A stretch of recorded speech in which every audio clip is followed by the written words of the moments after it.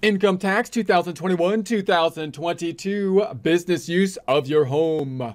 Get ready to get refunds to the max, diving into income tax 2021-2022.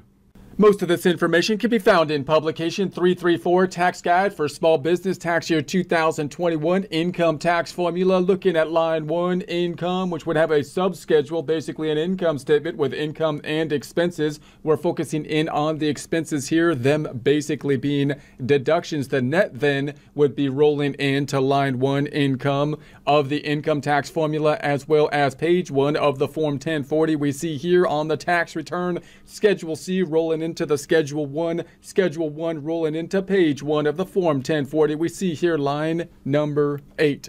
We got the Schedule C, profit or loss from the business, basically an income statement. We're now focusing in on the expenses, which are basically deductions, and we're looking at those deductions that are related to the business generally on the Schedule C or related schedules to the Schedule C for the business. So we got the business use of your home now. So now we have a situation where you're thinking ordinary and necessary expenses are typically those deductible expenses. If I did my work for my business at some other location and I rented it, for example, or purchased it, you would think that I would get the deduction for the rental or possibly the depreciation and so on related to the place I'm at. But of course, what if I work from my home, which is my personal home, but now I have a business component to it? Do I get to deduct part of it as the business?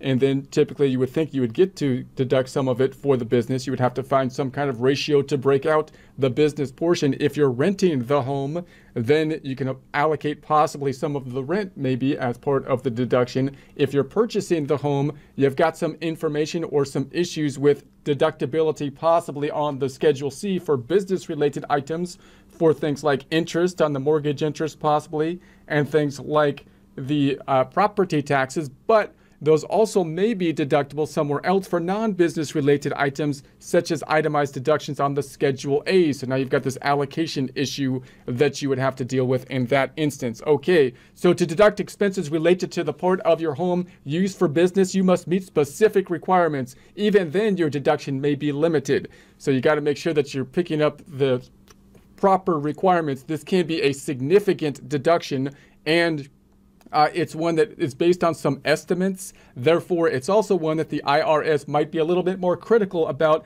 might be a little bit more weary or looking into or want to basically audit from time to time. So you want to make sure that you have the proper documentation with relation to it. To qualify to claim expense for business use of the home, you must meet the following tests. So test number 1, your use of the business part of your home must be exclusive. So now we've got this exclusivity test. However, you have exceptions to the exclusive use that you can take a look at later. So the general rule here is that exclusivity test, A, and then B, regular, and C, for your business. So once again, your use of the business part of your home must be A, exclusive, B, regular, and C, for your business. Number 2, the business part of your home must be A, your principal place of business, defined later. So now we got this term. It's got to be your principal place of business, because obviously you might have business in different areas, and maybe you only use part of your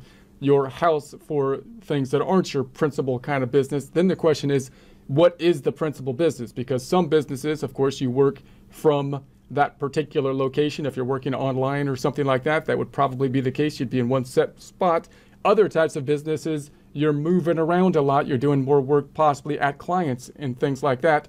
So therefore, you might spend most of your time away from a particular central location in that case, but you might be doing your executive work in one place, or your administrative type of work in one place, which might be one way we can try to define your place of business. So B, a place where you meet or deal with patients, clients, or customers in the normal course of your business. C, a separate structure not attached to your business you use in connection with your business. So exclusive use, what does that even mean? To qualify under the exclusive use test, you must use a specific area of your home only for your trade or business.